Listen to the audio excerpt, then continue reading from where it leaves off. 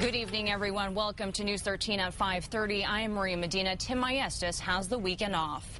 An employee at an Albuquerque nursing home is accused of scamming an elderly woman. She's charged with stealing her credit card and using it to buy groceries and cigarettes. News 13's Caitlin McCarthy has the story from the Newsplex.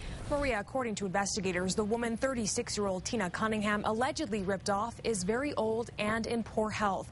Police say Cunningham took the woman's card at Ladera Care and Rehabilitation Center on Ouray Northwest. The criminal complaint says the victim was called by a Capital One bank operator who told her a woman was trying to use her card and had called the bank to find out the credit limit. Caller ID provided the bank operator Tina Cunningham's name.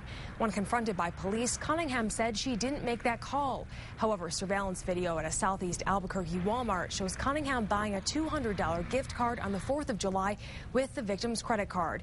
The next day, investigators say Cunningham and another one bought groceries and cigarettes with that gift card.